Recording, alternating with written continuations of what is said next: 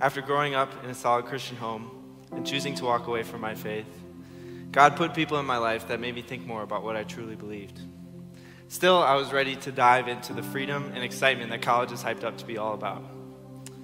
I then went through a breakup that showed me that I'd put my hope and purpose into something that was bound to fail. I wasn't close with God at the time, but still I was angry at Him for taking something away from me that I thought was so good. At the same time, I started to take small steps of faith, including attending Bible study, starting discipleship, going to Cru events, and having meaningful conversations with my new friends. I found myself packing for Winter Conference last year, dealing with a lot of uncertainty, mistrust, and stubbornness in my heart. I didn't think that God deserved the life that I worked so hard to build. I wanted to know everything about Christianity, be absolutely 100% sure of what I was getting myself into. And so I told myself that coming into Winter Conference, I would not give my life to Jesus because I didn't want to make such a big decision just because of a spiritual high. On the last night of the conference, I was struggling. God had used the speakers, seminars, and breakout groups to chip away at the wall that I put between myself and Him. I knew that I should give my life to Jesus, but the comfort of being in control of my own life held me back. I didn't know what Jesus would change in me or what He would ask me to do. They handed us cards on the last night that asked us what our next steps would be.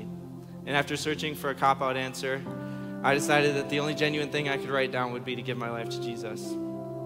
So I wrote that down, but still I told myself I needed more time to make that decision.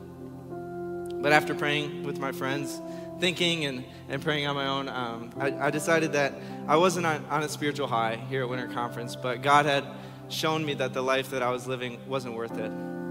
So I prayed with my friends around me. I said, God, I don't know everything, and I never will. And it's scary for me to think about giving my life to you.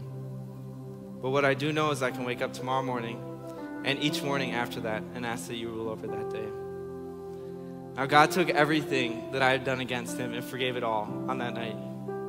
I now get to live in the freedom and excitement that my every sin, past, present, and future, has been paid in full. God has every right to hold me accountable for the things I've done, but instead He has chosen, out of His grace, to use me to help lead Bible study, disciple 2 guys, share the gospel in Anchorage, Alaska last summer, and help lead a Cru summer mission to Perth, Australia this summer. I'm so excited to see what Winter Conference has for all of you. If you see me around, please say hi and tell me what God's doing in your life.